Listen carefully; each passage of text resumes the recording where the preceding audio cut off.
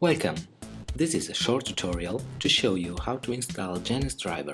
We will show you here in a few simple steps how to install this software on E1 devices and retrieve data from different brands of photovoltaic inverters, energy meters, current stream boxes. The first thing you have to do is transferring via FTP the files we provided you with, which is the content of Janis installation files in the E1 directory /usr/.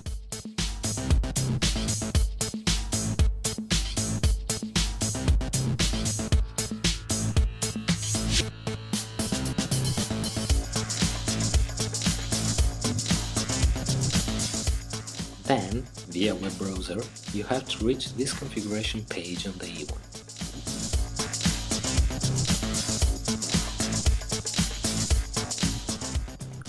This screen will appear.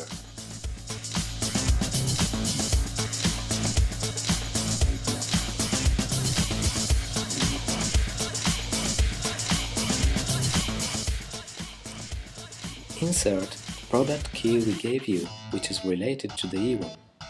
Then select the brand and, if needed, the device model you want to control. In the drop-down menu, select Devices Type.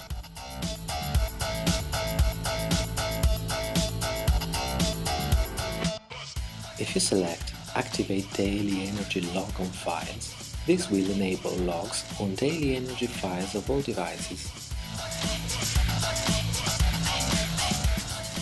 Select the communication port and configure its parameters. Define the address range of the device. It is possible to add a device group. In the General Parameter section, you can configure some particular features. You can, for instance, automatically create a Modbus table. Pressing the button Generate Configuration, the configuration file content will appear in the text area beneath.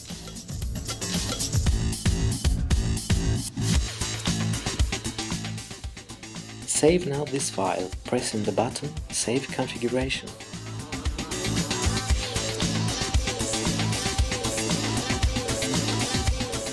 In order to launch the application, just click on Start Janis.